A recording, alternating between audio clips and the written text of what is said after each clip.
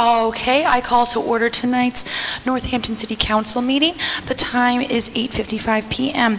The first item on the agenda, garbage removal. Council Member Thomas, you have the floor. Thank you, Council President. Garbage. Garbage. What are we going to do about it? Do you know how much waste we waste? I think we need to encourage people to stop creating trash so we can reduce our carbon footprint. How do you propose we do that? I was thinking we tax them on it. Treat it like buying a pack of cigarettes. We make it so expensive to throw things away that people just stop creating waste. How pedantic of you. Do you have a better idea, Philip? As a matter of fact, I do. We treat garbage like garbage, people. What if we were to change the whole conversation around garbage? Give it a new face, you know, change the whole outlook on garbage and just, I think we can make it hip again and, you know, really laud it and praise it and celebrate garbage. Go on. I think we should bring garbage into the limelight. What's the next shiplap?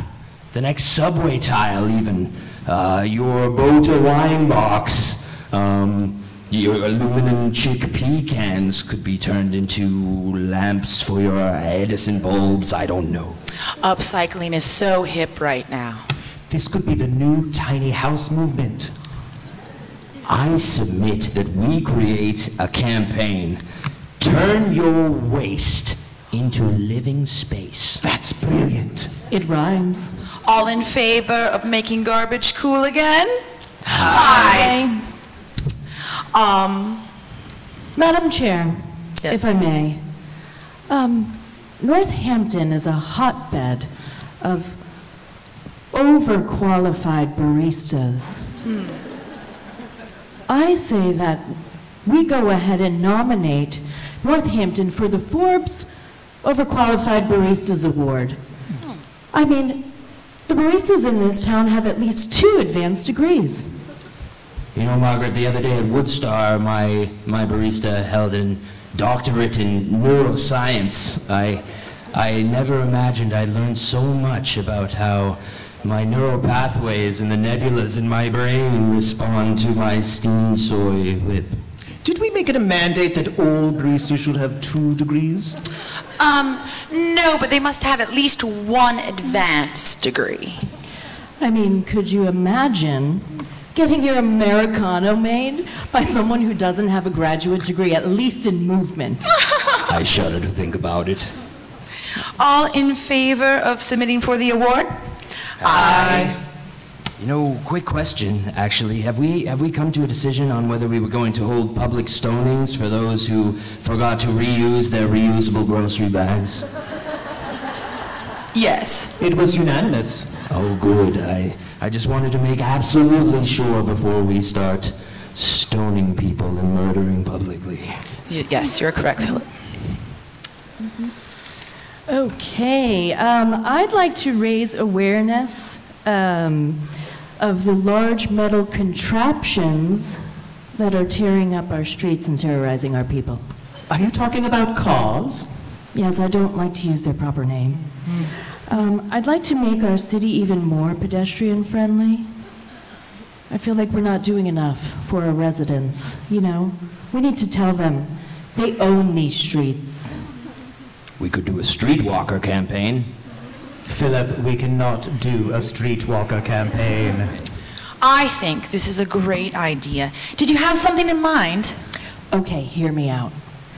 We make all drivers have to play Lou Bega's Mambo No. 5 the entire time that they drive through town. That's a good song. They cannot turn it off. They cannot adjust the volume. No. More people would walk. They would bicycle, tricycle, unicycle, prance even. I would prance. That would certainly encourage me. I would sell my car in a second. I would sell my soul. We know, Margaret. But really forward thinking. All those in favor? Aye. Good. Great. I'd just like to state for the record that I think that Eric Sewer owns enough storefronts in town, doesn't own enough storefronts in town. He should own more. Well, how can we fix this? Should we do a, like, buy 2 buildings, get 1 free kind of deal? Buy 1 building, get 2 free. Oh. Yes, that. I turned the deed of my house over to him. He didn't even ask, I just did it. You're very dedicated, Thomas. All those in favor of Eric Sewer's sweetheart deal? Aye. On another matter, I'd like to propose that we remove the gender from Santa Claus or don't acknowledge him at all. Right now, he just stands for the patriarchy, and I don't know what we're teaching our children if we just allow this man to trapeze down our chimney and come into our home without our consent. He also represents materialism, and we're garbage people now. I think it's good time we ban this Santa character for good. Personally, I don't allow cookies in my home. No refined sugars. In fact, we're all in ketosis. You look great, Margaret. I take offense to his cookie agenda. I second the ban. Great. This motion passes. Santa Claus will soon be like a la Macarena, a distant history. Good one, Carol. Yes, good one, Carol. Thank you, Thomas. Thank you, everyone. Okay, while we're on the subject of gender, I'd like to revisit something I'm very passionate about.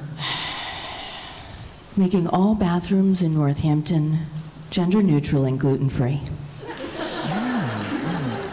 I'm so glad you're bringing this up again, and I do concur, although I don't think we should even call them gender neutral. What do you think? Good point, Philip? Carol. Good point, Carol. I hate myself for not thinking of it first. Yes, I hate myself too, Carol.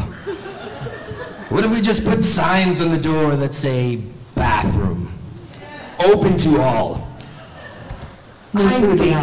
I think we should go deeper. I think instead of text to convey it, we should do sound, like onomatopoeia. Well, what would that be? Like a toilet flushing or a fart?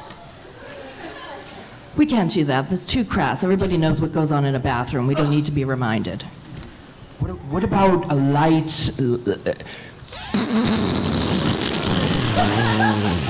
something simple, something airy.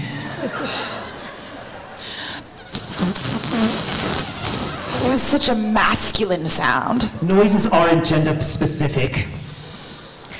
Grunts scream toxic masculinity. Well, then sighs belong to women in their unspoken judgment. Well, you want to talk? I don't think that's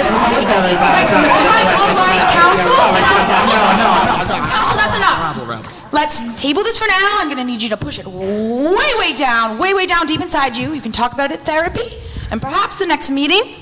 Okay, last thing on the agenda is our oxygen gluten-free.